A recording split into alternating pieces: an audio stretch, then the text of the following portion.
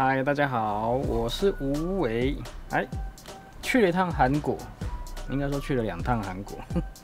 好，这个从世锦赛回来之后，我觉得有一个蛮不错的收获，跟各位分享一下，就是这个世锦赛的赞助商 Banana 哈，他们在现场有摆很多方块嘛，然后我去看了一下，还不错，然后售价大概就是跟我们专柜价格差不多啦。所以其实我觉得售价也算合理哦，但是我的眼睛就是不自觉的就发现了一个有趣的东西哈。对，他们现场也有卖 Cubicle 的油哦，就一套的这样子，然后当然也有他们自己的油，然后我很好奇的就先买了一组试试看哦，就试用看看这样子。我在现场试了一下，就不带回来给台湾的玩家试看看，真的是很可惜。真的，我在那边有惊艳哦，非常惊艳，请出了2颗魅龙3C 哈，就像我之前在做的测试一样，用这一颗来作为这2款新的没用过的油的测试用方块这样子。好，有趣的一点是，我在那边跟其他的小朋友玩家们说，你要不要试试看这个新的油？他们都有点怕怕的哦。那我就说，对，你要先用自己没有要比赛的方块来试，大家都很怕自己的方块手感变了，那等一下上场可能就会表现不好这样子。OK， 好，来，好，我们先来给各位看一下上一次测试那张纸还在。好，分别是这个针筒型的哈，针筒型的 CNL1 有没有 ？CNL1 哦，它上面有标签哦，但什么都没讲这样子。那这是他们的 logo 啦。好，其实从外观就看得出来，它是非常黏的油哦，很黏哦。你看这个气泡在这边，可能半小时还没有办法浮到上面来，它非常的黏。然后还有一个是 CNL2 哈，一样它是有小小这样的那个标签，可是真的字看不清楚是什么东西哈。好，罐子是这种形状的 ，OK。然后这个呢，外观看得出来很水，好，就很水，这样子，有没有？都注意。好，但是虽然它是用针筒装的，然后它还有一个袋子给你，可是我放在包包里面2-3天过去之后，还是有一点点渗漏出来啊，所以就表示说它的溢流性真的是很好，这样。它是针筒，但它没有那个尖尖的那个，所以它不会刺伤人啊。真的黏到很像什么，你知道吗？很像保丽龙胶那么黏呢，超黏的。好，我来在手上掂掂看哈。哦，很黏，很黏，非常黏。但是这种黏就是它的本身的物理性质就好黏哦。好，没有味道。哇，我涂在手上，我觉得好黏哦，我的手都变成摩擦力变得很大，所以这是一款黏油嘛。好，这个推就推开了，它就在我手上变成散开了，有这边都有涂到地方都有泛油光哦，所以它是，可是它没有让我感觉有油腻的感觉，就是它虽然很黏，然后慢慢溢流，可是它不会有像一般的油这样子会有那种很滑、很油腻的那种感觉，是比较偏水性的油，好奇怪的手感。好，接着是这个 CNL2 哈，2号嘛 ，CNL 2号油 ，Banana 2号油。好，来直接滴，来，咚，2滴。好，我们来看一下哦。上次 Cubicle 的开箱里面就有各位有注意到哈，如果是油性的话，滴在纸上，纸会马上透过去；水性的话就不会。那你看这一个，我觉得，如果以这个看起来的话，它不像我常见的那种油的感觉。怎么讲？就是虽然说感觉很油啦，可是它不油腻，然后很黏，然后很黏，然后推会推开，推开之后会在我推过的地方会形成一个亮亮的油光这样子。可是它没有很快的渗透这一张纸，就是它不会有像普通的油有没有？你看，像这个是之前的，这已经2个月前滴的东西了，它就会纸会透过去变成半透明的。这个油反而不会，所以它会不会其实只是很稠的水性液体啊？就是很粘稠的水性液体啊？这我只是猜测而已啦。因为要润滑，它应该还是要有silicone的成分在里面。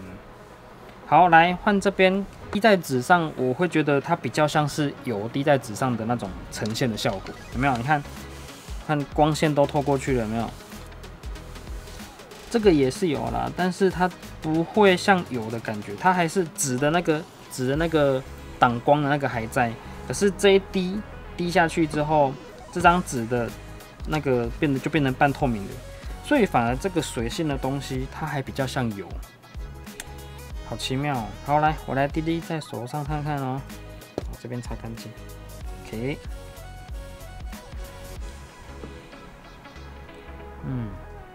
就很水啊，很水，也是没味道，无味，然后是水性的感觉啊，也不滑，也不黏，也不会有。这个其实就蛮像 Cubicle 里面的，我看一下哦。有点像 Mystic 滴在我手上的感觉，但 Mystic 是比较粘稠的，水性的 Mystic 滴在手上的感觉。因为 DNM37 滴在手上也还会有一点点油的感觉，油或蜡质有没有？这个就没有，它真的好水啊！你看，就很水啊，所以它就只是水透过去这张纸而已吧，应该不是真的像油的感觉。好来。那我就不客气啦。好，先来看看这一颗魅龙3C。好，这个出厂就是干干滑滑、松松的这样子啊。好，如果滴这么黏的油下去，我不知道会变成什么感觉，就整个黏住了吧，缩掉。好了，它的针筒是还蛮方便，它不是那种会刺到人、刺伤人的那种针哦，是塑胶的针头啊，也没有很细这样子。所以感觉还蛮安全的啦，但是你还是要小心，不要戳到眼睛啊。好，这个长的针嘴就是可以伸到里面去，所以应该蛮适合用来滴高阶方块的，就是可以伸到很里面去滴里面核心的部分哦。那我就不客气啦，滴个2滴。哦，真的很黏呢，这应该是我用过最黏的油了。那 Cubicle 的固体油不算哦，它好黏哦，它好黏哦。它挤出来的那个就会在空中形成一个螺旋的胶的状态，这样子超黏的，整个黏住了。这边我滴这边，整个黏住了。确定这不是真黏油吗？好，来转个几下。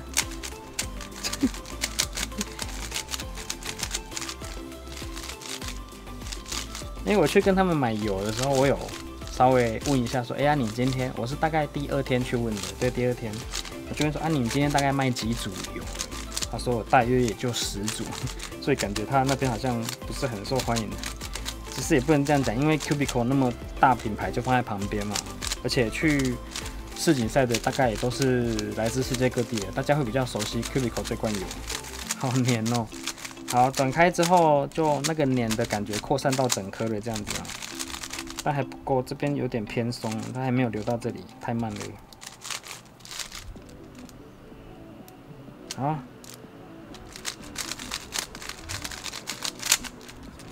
我觉得它这种黏的感觉应该比较适合用来跟其他的油做搭配，因为如果单纯滴它的话，它整个就它很难流到别的地方去。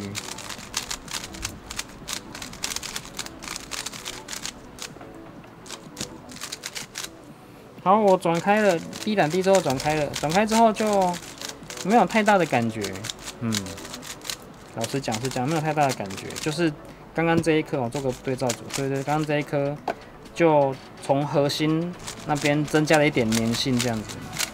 没有很明显的说有什么润滑还是什么减低什么碰撞的感觉。好，这是这一颗，我先放在这边哈，让它休息一下。好，接着就是要来讲这个 CNL2 了哦。因为其实我已经试过这一个，所以我知道它大概会变成什么样子。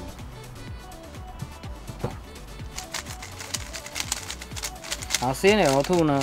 就非常明显，它就是一颗非常快的油，它真的，而且它的作用效果也很快哦，它非常快就生效了。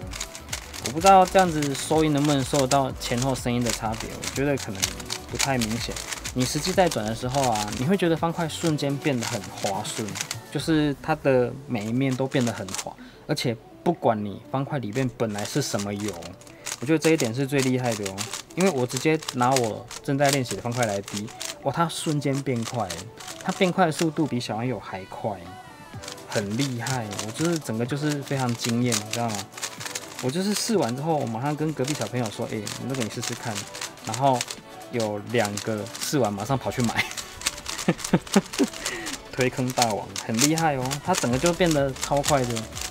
就是我试另一颗方块，它里面已经有油，所以照理说它不是，它很有可能会跟里面的油作用，然后会让那个感觉变黏。可是其实没有。我现在拿这一颗华梦，然后我之前滴了很多各种奇怪的润滑在里面的，做对照就知道了。真的是滴很多油。这颗方块没有洗的话，它就是很黏，很黏。有没有听声音？很黏，对不对？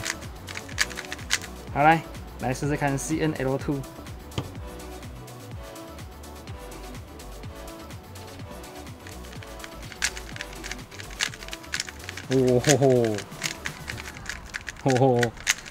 感觉那个水在里面形成了很饱满的那种手感，就是虽然是水的状态，可是进去之后，它有跟里面的油，可能是怎么讲，把它活化了吗？还是怎样？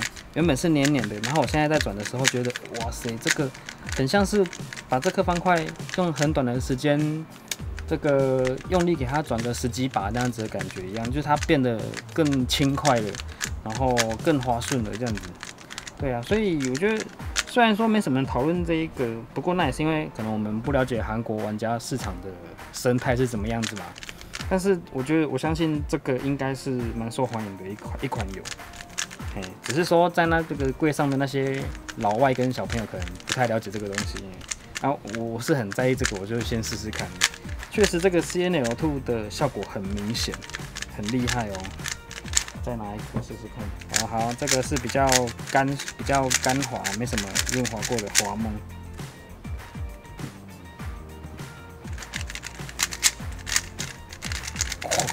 这太滑了，这不行，太滑了，抓不住了。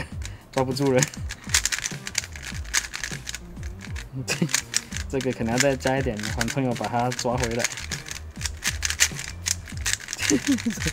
好滑。好厉害哦！对啊，我觉得可能如果要做个比较的话，应该 CNL2 是一款非常快的油，它也不是油，它很像水，你知道吗？而且在我手上滴也没有感觉有滑油的感觉。来，你看做个对照你就知道，这2款其实感觉都很像水性，你知道吗？它没有像这个油这样子会晕开耶。好，我刚刚放置了一段时间的这个 CNL1 润滑过的魅龙3C， 一样它维持刚刚那种手感，就是干黏，不是湿黏，是干黏的阻力在那边，从核心往外扩散这样子。然后，当然这个我们不能说它黏就是不好，因为有些人确实是需要这种黏来限制它的手感，限制方块不要转过头。所以什么样的手感就会有适合它的方块，或者是说适合它的玩家来使用啦。好，然后再看这一颗，好滑哦。如果只看出厂的3C， 然后润滑了1号跟润滑了2号，就很像是2颗完全不同的方块嘞。声音虽然是很像，可是这2颗完全是不同的感觉。你甚至会觉得说，这个是不是里面有手比较紧？其实没有。对啊，一样开拉起来很开啊。它的限速效果很好。对，这2罐要一起使用的意思吗？超滑的。来看这个，刚刚这个，有啦，静置了一下子之后，刚刚那种爆冲的速度有回来，因为里面很多油嘛。刚滴的时候就是整个就是爆冲。好，静置了一段时间之后，爆冲的感觉回来了。好，看看这个有没有好一点？还是一样很滑，还是一样抓不住，这太滑了，这我不行，太滑了。好啦，喜欢很滑的手感的可以试试看这个，喜欢控制速度的可以试试看这个。那你当然有好奇心的话，你就2个都试试看吧。我来看看，我们互相加看哈。好，这个刚刚加了1号的哈，现在偏紧、偏干、偏黏。好，这个是加2号的，就比刚出厂的时候滑了大概好几个级别吧。这也是跟这颗一样，就有点我抓不住了。好，来，我来把这个1号跟2号混在一起看看，说不定这是他们最好的组合。好，1号、2号，1号完第2号。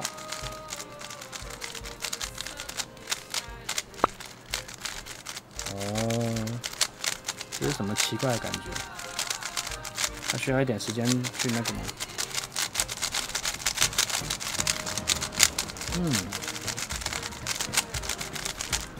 还好哎，我觉得1号这个粘的有威力很强。刚滴完的时候就是很黏嘛，那我滴了这个2号下去之后，我原本以为它会很快变得很滑，但不会，它维持在那样子的手感，但是变得有点填补那个转动之间的那个零件空隙这样子，所以它还是属于比较偏黏的手感。来跟这个纯粹2号的比较，差很多，差超多的。我知道这2个加在一起就好像缓冲油的感觉，这一颗真的是有像刚滴完缓冲油还没有磨合的很开的那种感觉，所以你这一罐真的是太黏了。好，这颗气泡还没有流到底，来，这有够黏的，还是我再多点2号看看。这个1罐也蛮大罐的，可以，我觉得用起来我很放心。有没有比有它比小丸有再多一点点？这是几墨的？那字好糊，我看不见。哦，好，有回来了，有变滑了。可能刚刚2号滴的不够多，大概滴了5、6滴吧。这用量要很大，有变滑一点了。可是这种滑还是属于这个架构在一开始那一颗干黏的那个手感上面，然后从那边慢慢变滑这样子。好，这样子的手感就比较偏控制型了。那一开始没有加2号的话，真的是太控制了，因为它干，你知道吗？它太干了，这个水分可能补充的不够多，加一点水分就不要那么干，可是还是属于黏黏的那种感觉。好，那我来把这个滑到抓不住的这个加一点1号看看。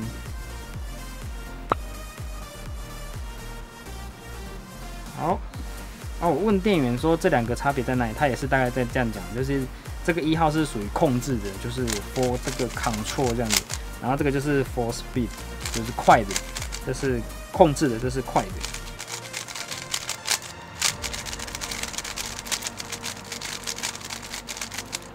还是很滑它没有流开嘛，再低一点点，对，还是很滑。虽然说它这个加进去了，这2颗手感不完全一样所以是要先加2号，再加1号不过还是要看你喜欢什么啦，有的人就是喜欢黏的嘛。来试试看。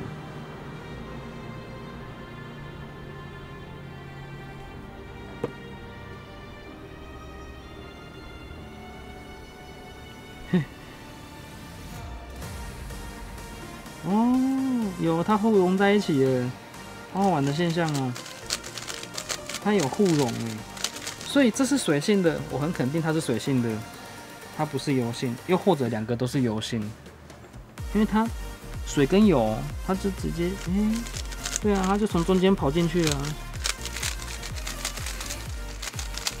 好，如果以我2颗的方块，我滴的1号、2号的量应该差不多，也是这个2滴，这个2、3、4、5、6、7、8滴。这2颗手感现在是不一样的，好好玩的。然后在做什么化学实验？好，这一颗是一开始先滴这个粘油，好，然后转开一段时间之后再滴这个水然后它现在的手感就是那个。偏稳定、偏控制，但是又有一点这个湿润不是很干的那种黏，偏黏，但是不是很干，因为有加这个嘛。那这个是先加这个，所以它一开始很快很滑哈，就是抓不住。然后我加了2滴的这个1号油之后，它没有很快的变慢，就是变黏，它就是跟刚刚一样还是很滑，可是它有那个滑的感觉，有慢慢在收缩的感觉，慢慢在收敛的感觉，但还是很滑，就是。所以是代表什么油打底会有影响方块吗？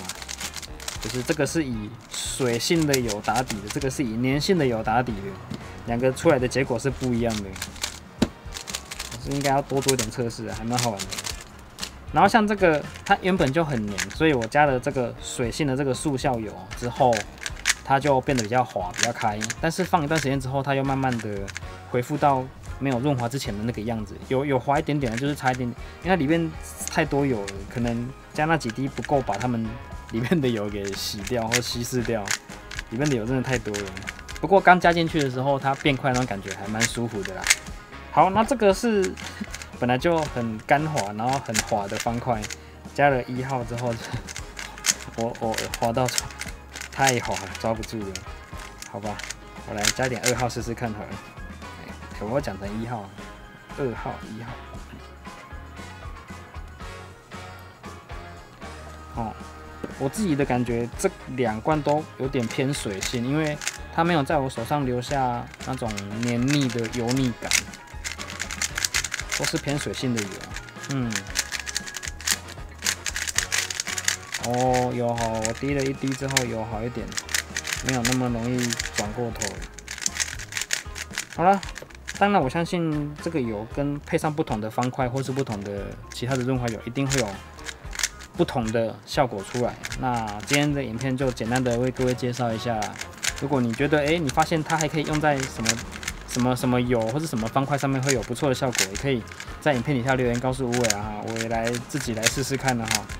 所以说这个油真的是蛮有意思的。看我已经这么久了，它也没有晕开，它也没有晕开。所以应该都是比较偏水性的油，就放心的使用吧。因为水性的油如果滴下去你不喜欢，你可以很容易的把它擦掉，这样子它不会留在表面留太多东西。OK， 有什么问题的话，欢迎在影片底下留言啦。我是无尾，我们就下次见啦。不错，这罐我特别喜欢这一罐，真的。